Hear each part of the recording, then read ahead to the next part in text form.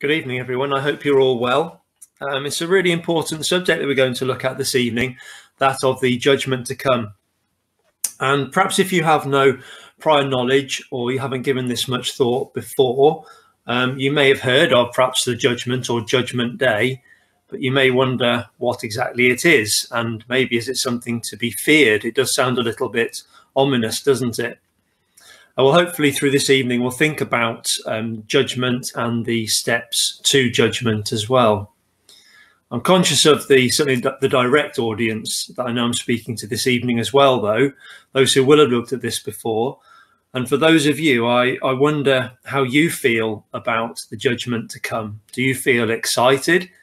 Do you feel nervous? Do you feel joyful or petrified? Or maybe you feel a little bit of all of the above.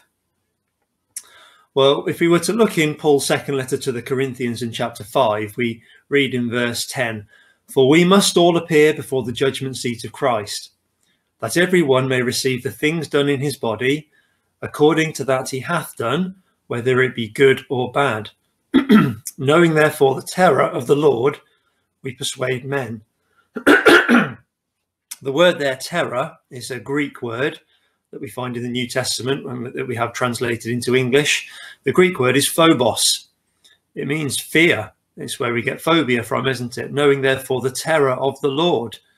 So it does seem to be something that's a little bit scary. And yet in John's first letter in chapter 4, he writes, "Herein is our love made perfect, that we may have boldness," which means openness or confidence. "We may have boldness in the day of judgment." And some of the last words that are written in the New Testament, the second letter to Timothy that Paul wrote in chapter 4 and verse 8, he speaks of his confidence where he says, "There is laid up for me a crown of righteousness, which the Lord, the righteous judge, shall give me at that day." And let's not forget that in Luke 12, we read about it being our Father's good pleasure to give us the kingdom. We read, "Fear not, little flock," don't we? And so to stand before Christ, which we get from some of those verses there, to stand before Christ at judgment is an opportunity for us. I suppose it's a little bit like taking an exam or a driving test. We might be nervous about it. We're going to be understandably nervous about it because the result of that can change the direction of our lives. But it's an opportunity that we can have, that we can take for good. I suppose at the end of the day, if we're in school, we don't need to sit the exam. But if we do sit the exam, then there's great opportunities opened up for us afterwards. So we talk about the judgment as being something that is to come. And we as Christadelphians believe that that judgment must be coming very soon. And we look at Bible prophecy and we see that the things that we are being told by what's happening in the world around us tells us that Christ is to return to the earth very soon and that he will judge the earth and he will judge individuals upon the earth. So what about those who are no longer alive? Have they missed the opportunity? Well, that means then we really have to think about two aspects this evening. We have to think about resurrection, first of all, the coming back to life from the dead, and then judgment. So will you come with me, please, first of all, to the first letter that Paul wrote to the Thessalonians and chapter 4. Now, it's a very positive letter that Paul writes in the first century to the believers who were at Thessalonica. But sadly, they were going through quite a difficult time. The Roman authorities were not particularly pleasant to many of the population. We read that many had been persecuted and even died in chapter 2 and verse 14. We read there, the First Thessalonians chapter 2 verse 14, "For ye, brethren, became followers of the churches or the ecclesias of God, which in Judea are in Christ Jesus.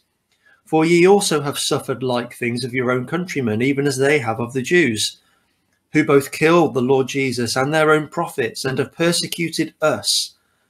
And they please not God, and are contrary to all men." So when we come then into chapter 4, having understood the background to this letter that Paul writes, that they have lost some of their family, some of their dear friends, to trouble and difficulty and persecution. We come to verse 13, where Paul writes, I would not have you to be ignorant, brethren, concerning them which are asleep. And we're talking there, of course, not just of a natural sleep, but of death. That ye sorrow not, even as others which have no hope. For if we believe that Jesus died and rose again, even so them also which sleep in Jesus will God bring with him. For this we say unto you by the word of the Lord, that we which are alive and remain unto the coming of the Lord shall not prevent them which are asleep, or proceed to go before, shall not go before those who are asleep. And Scripture talks about death as being asleep for those who are true believers and followers of Christ, because it is like a sleep where one will arise and wake up in the morning. Now, Paul doesn't mention judgment here in this passage because that's not the purpose of what he's writing just here. He's writing to give comfort that those who have died, those who are asleep, will be given due consideration at the appropriate time. And that resurrection, we're being told, then, is to happen prior to those living joining them with Christ at his return. Now, it seems to me to be quite an Eastern way of thinking that preeminence was a really important thing. And I don't think it's probably so much an issue to us in Western society. They didn't want to be second to another person. That was important to those in this sort of culture at this time. We think about Jesus' disciples. They argued, didn't they, about who should be the next leader. We read also about those striving for the best seat at the wedding feast that's mentioned in the gospel records. I don't think, as we say, we sort of claim that superiority in the same way. We don't desire that superiority at judgment or beyond. But for them, I think Paul is reassuring them when he's writing this letter that nobody is losing out. The living are not gathered first, but both groups, living and dead, will align simultaneously for judgment. And we read in the second letter to Timothy in chapter 4, verse 1, he says, I charge thee therefore before God and the Lord Jesus Christ, who shall judge the quick, which means the living, the quick and the dead, at his appearing and his kingdom. So those who are asleep, those who are dead in Christ, faithfully having lived a life in Christ, will be raised to also see this opportunity at judgment. Well, continuing in Thessalonians, we read in verse 16, the Lord himself shall descend from heaven with a shout, and with the voice of the archangel, and with the trump of God, and the dead in Christ shall rise first. So there will be a shout. The shout is going to be voiced. And the word that's used there in the Greek for shout is as would be used of one who is waking a sleeper. So it's hugely appropriate, as you can see. The Greek word keliusma. So it's the word that's used by charioteers to horses. It's used by hunters for the hounds, or it's given as a signal from those in authority. So the master of a ship will shout to the rowers, and soldiers will be shouted in this way by their commander. And so we read, and I'll just read for you some verses from John in chapter 5, a similar scenario here, a similar shout being used. John chapter 5, verse 25. Verily, verily, I say unto you, the hour is coming, and now is, when the dead shall hear the voice of the Son of God, and they that hear shall live. For as the Father hath life in himself, so hath he given to the Son to have life in himself, and hath given him authority to execute judgment also, because he is the Son of Man. Marvel not at this, for the hour is coming, in the which all that are in the graves shall hear his voice, and shall come forth. We will finish that verse actually. They that have done good unto the resurrection of life, and they that have done evil unto the resurrection of damnation. So that shout will be given, and judgment will happen to those who have been dead and those who are still living. And those who are raised will be preserved, but in a mortal state, just like the living will be. because this will simply be the start of a transitional process of being, as Scripture tells us in the first letter to the Corinthians in chapter 15, raised in incorruption. The living and the dead will stand before Christ at the judgment seat and be given an answer. We also see in verse 16 that Christ is going to descend from heaven, a fulfillment of what we see in Acts chapter 1, or the end of the gospel records. We read in the four gospel accounts, don't we, of the life of Christ and his death and his resurrection. And then we move, as we go into the Acts of the Apostles, of Christ ascending up into heaven and his disciples being comforted at that time by the angelic presence, saying that don't worry, he will so come in like manner as he has ascended into heaven. So we have the promise of the return of Christ. And this trump of God will sound as well. And if we look again at how we can link in via the Septuagint version into the Old Testament, we see that it's the same word used as in Numbers chapter 10 and verses 2 and 3. And this is going back to the law of Moses, but in Numbers chapter 10, we see trumpets being mentioned. And so this trump of God is going to be sounded at the last days when the dead in Christ will be raised, and they will be raised to a life. Well, when we go back to Numbers 10 and verse 1, we can see that linguistic link. That in Numbers 10 verse 1, the Lord spake unto Moses, saying, Make thee 2 trumpets of silver, of a whole piece shalt thou make them, that thou mayest use them for the calling of the assembly, and for the journeying of the camps. And when they shall blow with them, all the assembly shall assemble themselves to thee at the door of the tabernacle of the congregation. And so they're not ram's horns, these trumpets, like is commonly used in this the time of the law of Moses. But this is silver trumpets that are going to be used. And it's the same kind of trumpet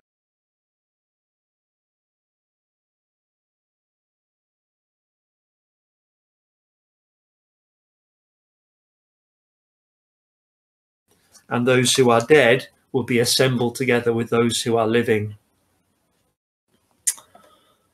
And it says that they're going to be caught up, which just actually means to be snatched away. So don't worry, we will not miss the judgment, whether living or dead. That's not going to happen. God wants to reward us, or if not, if we are not deserving of that reward, then it's quite right and it's righteous that we ensure a punishment is given to us. Enoch, Elijah, Philip are all examples of characters in the Bible who were snatched away miraculously, and therefore is a good illustration for us to see what is to come. And so who will be raised? Well, we read of the judgment seat just a handful of times in the Old Testament, and there is a big concentration of it in the early New Testament. And that's probably because it was a very familiar scene that the readers, the direct readers at that time, could relate to. They could understand the context of these Roman courts, these rulers that had been placed on the thrones of the different provinces and countries. They'd been put there by the Romans to rule over these particular areas. And so the thought of a judgment seat was a clear and obvious picture to those who were living in the first century. If you come with me, please, to Romans chapter 14. So Paul writing to the Romans in the first century, and chapter 14. We read in verse 10, Romans 14 verse 10, But why dost thou judge thy brother, or why dost thou set at naught thy brother? For we shall all stand before the judgment seat of Christ. And so just taking this verse on its own, and we read there that all shall stand before the judgment seat of Christ. And yet we need to dig a little deeper, don't we? We go back to the first chapter of this letter to the Romans, and we understand what Paul means when he says we shall all stand before the judgment seat of Christ, because Paul is not writing this letter to the whole world. He's writing to a particular group of faithful believers who were there in Rome.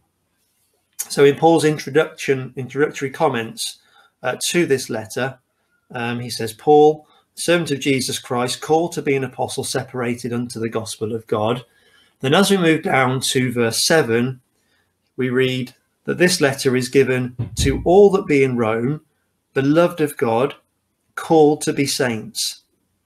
Grace to you and peace from God our Father and the Lord Jesus Christ. So this letter is actually written to those who are called to be saints, and that's not everybody. Called to be holy is what it says in some versions. Called to be separate, to stand apart from the rest of the world. Now, a similar kind of thing happens in the second letter that Paul writes to the Corinthians. There's no need to turn there, just very briefly. The second letter to the Corinthians in chapter 5 and verse 10. He says, "For we must all appear before the judgment seat of Christ." And yet again, we think about who the audience is that Paul's writing to. It's not the whole world. It's those believers who were there in the ecclesia in Corinth, those who knew the truth and the gospel record.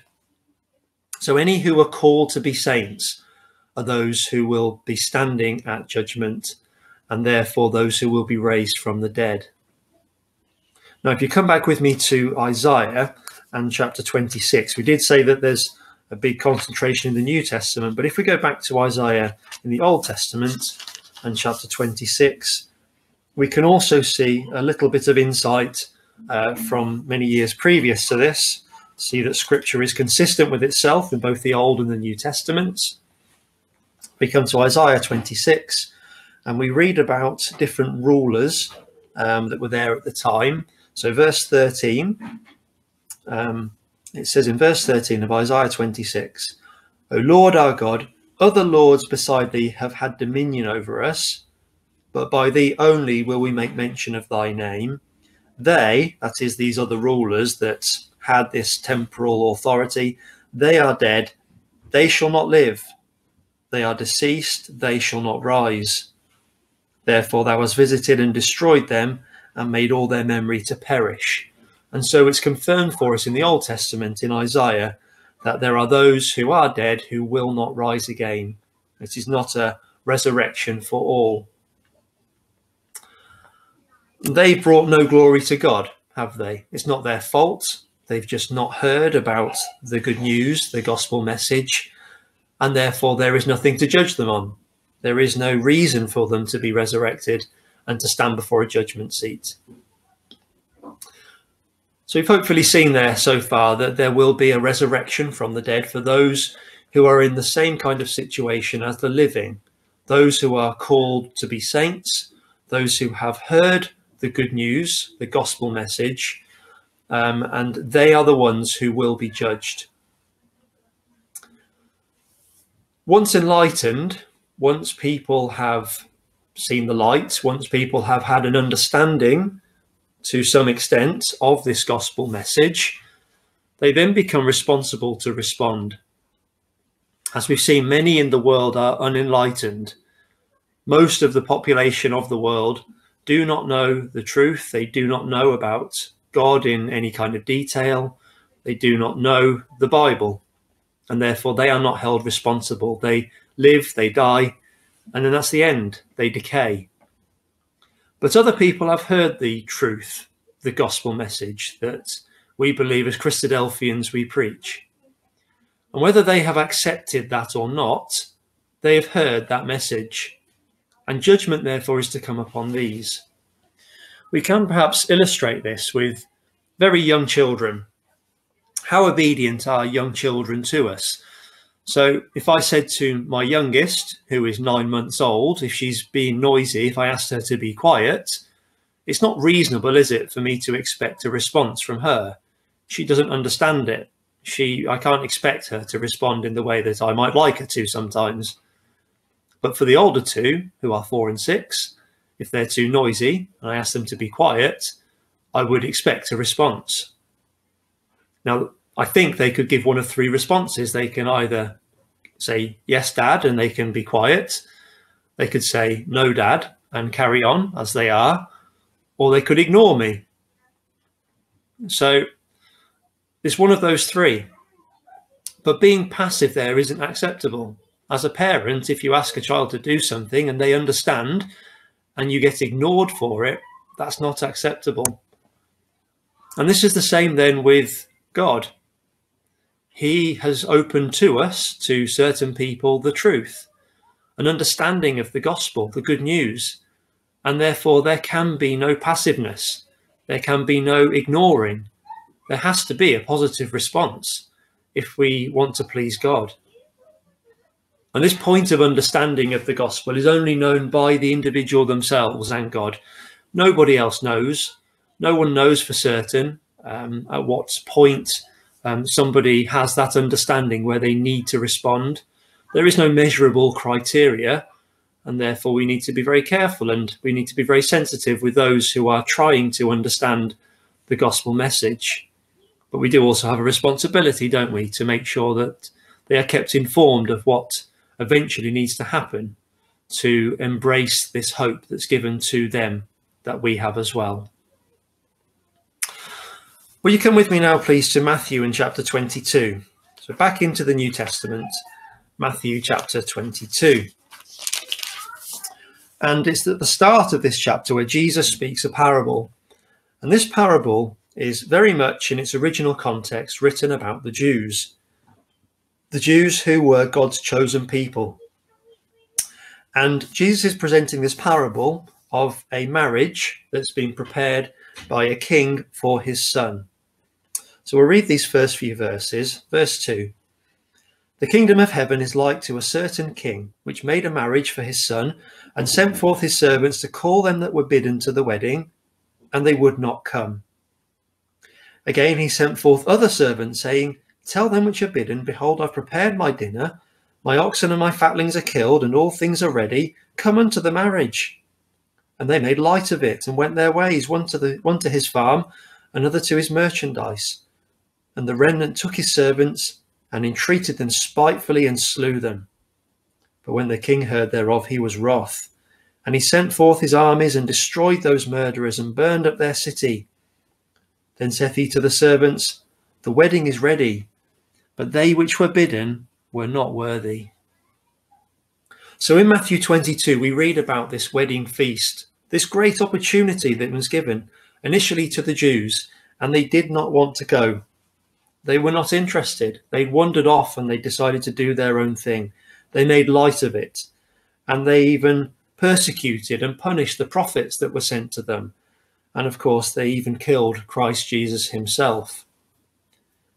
They therefore were not worthy to enter in and to share that marriage feast. But whilst this was written initially to the Jews, we surely see the same is there for us as well. That we have therefore been called to this marriage feast as well. A joyful occasion. But it's up to us to make sure that we respond in the appropriate way. We don't make light of it. We don't refuse to go, but we embrace it and we go to that wedding feast with the right attitude. So this is mirrored for us today, because there can only be two outcomes of this judgment. Scripture is very clear throughout on polarizing a separation that is demanded of us. And so there are the sheep and the goats, as we'll see in a moment. There is the spirit and flesh. There's vessels to honour and vessels to dishonour. There's life, death. There's the narrow way, the broad way. There's God and mammon. There's the righteous, the ungodly in Psalm 1. And in a sense, the judgment that we will face when we stand before the Lord Jesus Christ will be an answer to what the defendant wants. Has the defendant shown that they want the things of God? Are they serious about the things of God? Or do they want the things of the world, the things that please themselves? We read in Matthew 13 of the wheat and the tares growing together, awaiting the great threshing, when at that point they will be separated. They're allowed to grow together, the good and the bad, until the end when judgment will come. And Daniel, in chapter 12 and verse 2, we read, Many of them that sleep in the dust of the earth, so again those who are dead, many that sleep in the dust of the earth shall awake, some to everlasting life, and some to shame and everlasting contempt. So there's two possible outcomes. The righteous will be given eternal life. And it's not time for us tonight to think about what that really means, to have eternal life and to enter into the kingdom of God. But the unrighteous will be rewarded with shame and death. And only those who've accepted the call and been faithful will be given eternal life. Those who've accepted the call and not been faithful will end with death. And those who have heard and understood but not accepted the call have made no commitment to the Father, and therefore there is only one outcome for them as well. Well, turn with me over a few pages, please, to Matthew in chapter 25. Matthew chapter 25, and we've had these verses read for us in our introductory reading. But we see that the Son of Man in verse 31 is going to come in his glory, the holy angels with him. And in verse 32, he's going to gather all nations, or perhaps that's from all nations, and he's going to separate one from another, as a shepherd divides his sheep from the goats. And he's going to put the sheep on the right hand and the goats on the left. Then in verse 34, then shall the king say to them on his right hand, come, ye blessed of my Father, inherit the kingdom prepared for you from the foundation of the world. For I was an hungered, and ye gave me meat. I was thirsty, and you gave me drink. I was a stranger, and ye took me in. And what's happened is that these who are regarded as being sheep have lived with one another in caring for one another, because they say, well, when have we done this? And the king says to them, well, you've done it to each other, and therefore in doing it to each other, you've done it to me. They've lived a godly life. They've reflected the character of God in the way that they were living, and therefore they are given this answer of peace. But that's not the same then for the goats. In verse 45, we come to the end of this passage. He answers those, saying, verily I say unto you, inasmuch as ye did it not to one of the least of these, ye did it not to me. And these shall go away into everlasting punishment, but the righteous into life eternal. And so there is this clear separation of the sheep and the goats, the good and the bad, the righteous and the unrighteous. In a moment, we'll come to think about the sheep and the goats and what they are, what they look like in nature, in real life, and see the lessons from them. But we'll just, for a moment, go back to Romans chapter 14. And we've been to Romans 14 once already, but we'll read on a little bit in Romans 14. We went in at verse 10 before, Romans 14 verse 10, where we said, for we shall all stand before the judgment seat of Christ. And we recognize that that was all who are called to be holy, separate. For in verse 11, for it is written, as I live, saith the Lord, every knee shall bow to me, and every tongue shall confess. So then, every one of us shall give account of himself to God. And so there will be this time where we will have to give account of ourselves. If we've been called to be holy, we must give account of ourselves to God. We perhaps think to the parable in Luke chapter 19 of the pounds being given to those servants and whether they were able to do anything with those pounds. And they have to give an account of what they've done with that money when the master returns. Now, for those who are accepted, those sins will not be mentioned. In Matthew 25 and in verse 21, it said, well done, thou good and faithful servant. Come, ye blessed of my Father, in verse 34. And in verse 40, inasmuch as you've done it to the least of these, my brethren, you've done it to me as well. So there will just be positives to those who are accepted, to those who are righteous. Actually, if you come back to the Old Testament and to Ezekiel in chapter 18, we can see that this is mentioned as the case here as well. That if that answer of peace is given, those things that we have done wrong in the past will not be mentioned anyway. We all fail. None of us will get things perfect. None of us will get things right. But it's a good character and it's a right spirit that we approach these things in that Christ wants to see when he comes to judge. So in Ezekiel chapter 18, we see in verse 20, or verse 19 even, this section begins. And it's a section about the iniquity or the guilt of the father being passed on to the son and other family members. it says in verse 19, yet ye say, verse 19, why doth not the Son bear the iniquity of the Father? When the Son hath done that which is lawful and right, and hath kept all my statutes, and hath done them, he shall surely live. The soul that sinneth, it shall not die. The Son shall not bear the iniquity of the Father, neither shall the Father bear the iniquity of the Son. The righteousness of the righteous shall be upon him, and the wickedness of the wicked shall be upon him.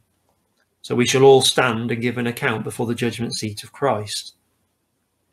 When we go down to verse 21 then, if the wicked will turn from all his sins that he hath committed, and keep all my statutes, and do that which is lawful and right, he shall surely live, he shall not die. All his transgressions that he hath committed, they shall not be mentioned unto him. In his righteousness that he hath done, he shall live. And so it's that great positive that's going to be recounted to him at the judgment seat. There's no need to mention those things that have gone wrong in the past. We know from Hebrews chapter 12 and verse 23 that God is the judge of all, but authority has been given to his Son, to Christ. We've mentioned John chapter 5 and verse 22 already. For the Father judgeth no man, but hath committed all judgment unto the Son. And verse 27, and hath given him authority to execute judgment also, because he is the Son of Man. So this is God who is the judge, and yet the authority has been given to Christ at his return, that we've already mentioned. Well, we said in Matthew 25 that those who stand before judgment will be separated into the sheep and the goats. Two animals, particularly to the majority of us probably, who look very similar from a distance, but they've got very different characteristics. And this is where we think about the wheat and the tares again. They both grow together. It's hard to distinguish between the two, the wheat and the tares, until they're actually harvested. This is what I found about goats. I'm going to quote this. I think it was Jim Cowie that's mentioned this, but is quoted on lots of different websites. Goats are capricious. They're impulsive and unpredictable, devious and contrary. When they are grazing, it's not unusual to see several with their heads through a fence, straining to reach the grass that is always greener on the other side. If they're not poking their heads through fences, they may be standing on their hind legs, stretching for those tender leaves just out of reach. Goats are never content with what they have. In contrast to this, we have some passages on sheep, and we're not going to turn them up, but if you want to write them down, then please feel free. I'll read out the quotes briefly to you. And we'll see sheep aren't perfect, but in John chapter 10 and verse 27, sheep are attentive. My sheep hear my voice, and I know them, and they follow me. In Isaiah chapter 40 verse 11, we read that sheep are responsive. He shall feed his flock like a shepherd. He shall gather the lambs with his arms and carry them in his bosom, and shall gently lead those that are with young. Which takes us then to Psalm 23 and verse 2. They are willingly led. He maketh me to lie down in green pastures. He leadeth me beside the still waters. Sheep do occasionally stray. In Isaiah 53 and verse 6 we read, all we like sheep have gone astray. We have turned every one to his own way. But sheep are submissive. That next verse in Isaiah 53 verse 7. He is brought as a lamb to the slaughter, and as a sheep before her shearers is dumb, so he openeth not his mouth. And so we see these two different animals that, as we said, seem quite similar to us from a distance, but actually they're very different and they need to be judged. It is right, it is righteous that they are judged in this way. Well, the result for the rejected, and we remember that we're told that many are called, few are chosen, the rejected will witness the saints with Christ. They will be absolutely joyful beyond words, those who are the saints who are entering into the kingdom with Christ. And they will then move on together to execute judgments upon the nations, while those who've been rejected will stand watching, wailing and gnashing their teeth. What will their end be? Well, it will be confusion, misery, loneliness in a doomed world of self-destruction and extreme lawlessness. We remember the complaint of the rejected in Matthew 7 verse 22. I never knew you, is what they'll be told. But for the righteous, there will be an instant change then to immortality. If you finally come back with me, please, to Exodus in chapter 40. We can see how the household of God is being constructed. It is being prepared at the moment. Those who are called to be saints, called to be holy, are the household of God, a spiritual house. We are preparing ourselves to become a much more permanent, a much more perfect spiritual house at the return of Christ, when we hope to live with him in the kingdom. And we can see a little foreshadowing of this under the law when we come to Exodus chapter 40. And the few chapters before this has been years of preparation, of planning, of gathering, of processing of individual materials. And now we come into Exodus chapter 40. And look what happens. Verse 1. The Lord spake unto Moses, saying, on the first day of the first month shalt thou set up the tabernacle of the tent of the congregation. The tent is going to be immediately then erected after those years of trial, of trouble, of preparation, those years that we go through now. And then Christ will return, and suddenly immortality will be given. And there will be a time to celebrate the wedding of all weddings that's described to us in Revelation, a time like no other of joy, love, peace and celebration, of God being glorified in the earth. We have a hope to be there in that day, and it's up to us now then whether we choose to take that opportunity and devote ourselves to God. Thank you for listening.